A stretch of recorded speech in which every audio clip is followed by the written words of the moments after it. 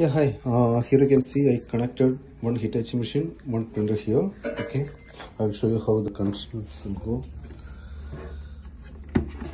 This is the power. Okay, you can see the power here. I just connected the power. Okay, the second thing, this is the cable. This is serial cable. This cable we have to connect here, and that same cable we can connect here also. See, this is the port. Okay, just connect here and here also.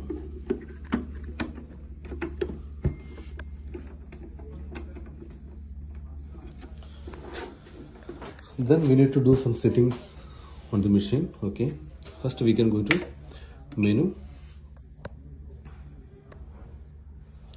then system settings. There you can see printer. Just go to printer. Here we need to set up the printer baud rate.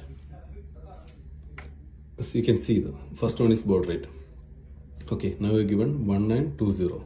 The paper size is 3 inch, and so printing is auto. That's we can change it. If we need to print manual, we can change it to manual. This is the settings. Okay, then just go to back. I'm just counting some notes.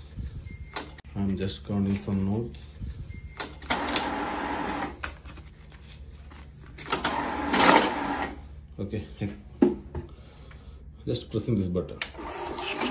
See, this is the print. And one more option.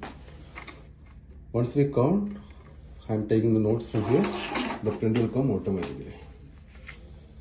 Okay, there is an option we can enable and disable this option.